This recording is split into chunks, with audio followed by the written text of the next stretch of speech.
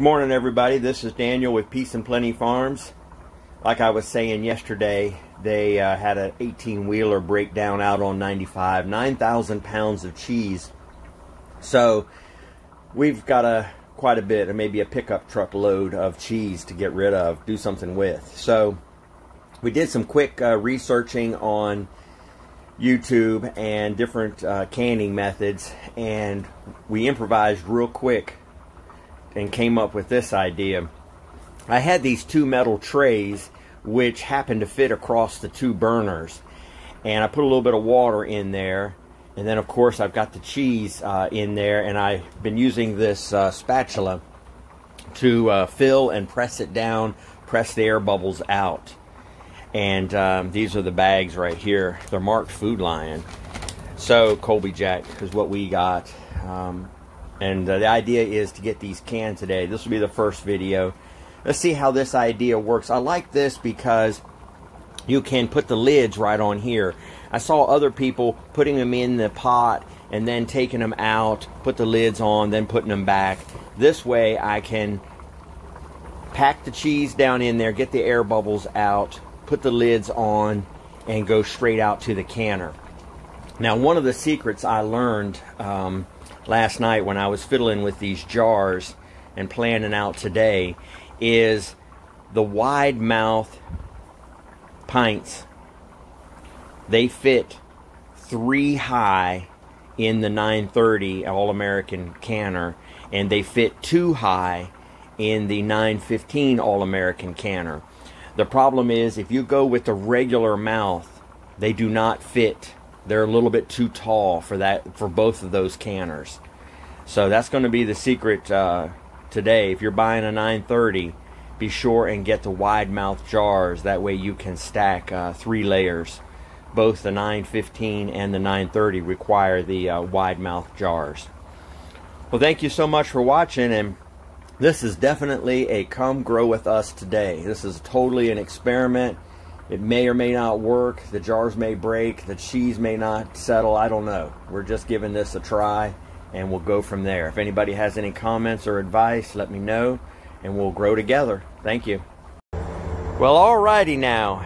Let's bring you up to speed on what's going on.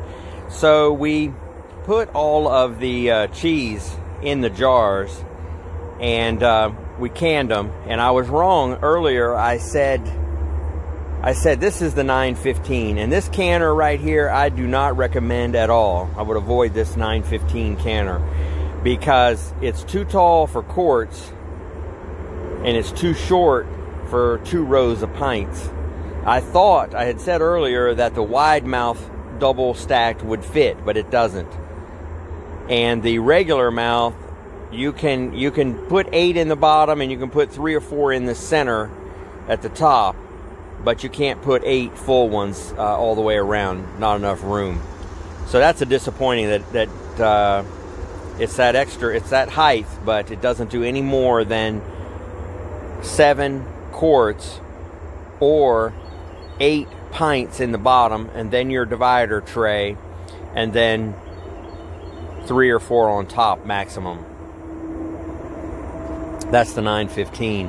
Okay, now on the 930, I had said earlier that 3 rows of pints would fit wide mouth, but I forgot about the trays that go in between to separate the jars, and I guess the lids are a little bit and all that, and it's stacked up too tall. So you can only get 2 layers of pints in there, whether it's regular mouth or large mouth. That's all you can get into the 930.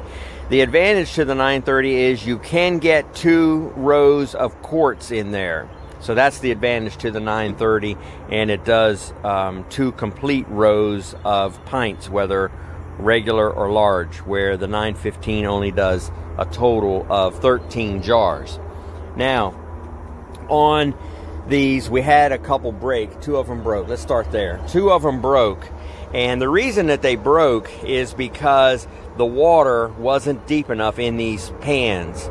These pans are 19 inches deep and 12 inches wide, which was perfect to do 12 jars at a time. I could put, you saw them on the stove, I had 12 jars on each one of these trays.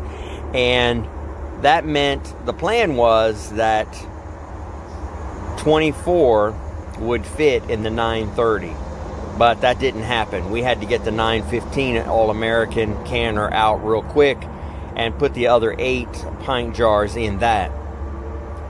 And I had intended to go slower with it because I knew it was kind of dangerous with the water being so shallow.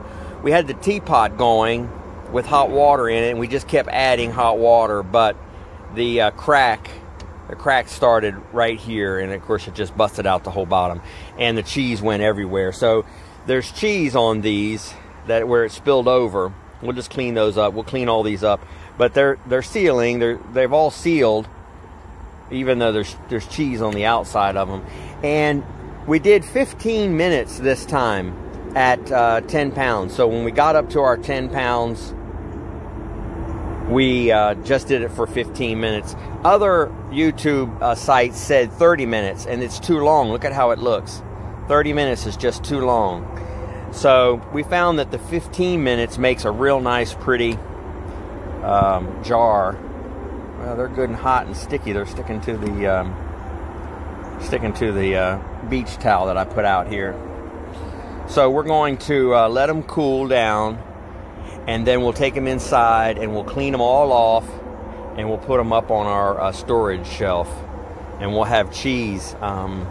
Should the power happen to go out, they'll keep for 2 to 3 years like this. Well, I hope everybody has enjoyed this. I hope it's been a help. And like I always say, you know, I'm showing my failures and what we're learning, and we look forward to your comments so we can both grow together. Alrighty, this will be a quick wrap-up video for this evening. I wanted to tell you one more thing that we did with the cheese jars earlier. This is the meat that my sweet baby got canned today. Beef, chicken, pork, that type of thing. We're waiting for it to cool down. We'll wipe it down and put it on the pantry shelf.